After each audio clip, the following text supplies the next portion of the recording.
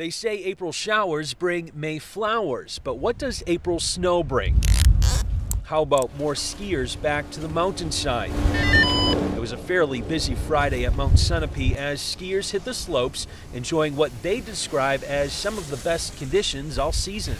A couple weeks ago, we had no snow. Then we got the 2 huge storms, and it was awesome. It was a roller coaster of a winter.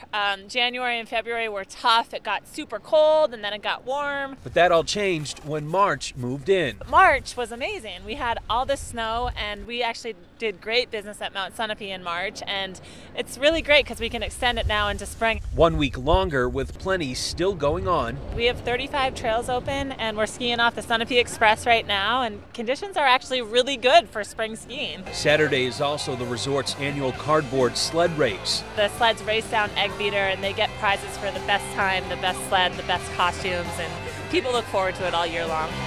People here say they'll happily let the snow stick around a little longer if that means they can keep skiing. As long as it lasts, it's going to be excellent. This is later than the last few years have been, but we are very appreciative of the opportunity. Now, Mount Sunapee is not the only ski resort to extend its season because of today's snow. Waterville Valley is also adding on some dates, so it's sure to be a very busy week on the slopes to come. We're live here in Newberry. I'm Tim Callery, WMUR News 9.